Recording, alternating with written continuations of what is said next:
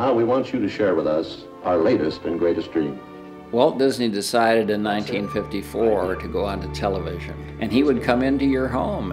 M-I-C-K-Y. I would get glued, just like, I'd be like, this is it. Every Sunday night at home, to see that Tinkerbell come up and hit the screen was one of my fondest early memories. I think it started for me during a trip to Epcot with my family. They were showcasing virtual reality, and you would fly around the city of Agrabah. And I remember turning to my dad and saying, "Can I do this someday?" And he says, "Of course you can."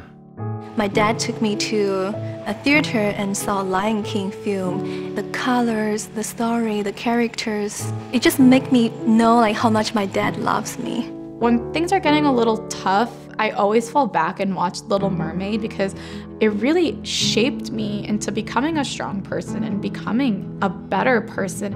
Anybody can grow up and be who they want. They just have to find where they can do it. And Belle's amazing. Just who she is and everything she embodies, like that's what I want to be when I grow up.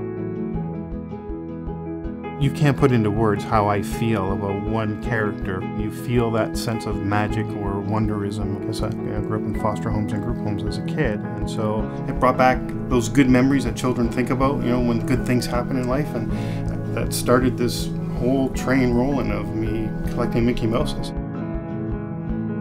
Disney has always been very special to me because people are able to feel the aura of the famous man that had created all these wonderful things.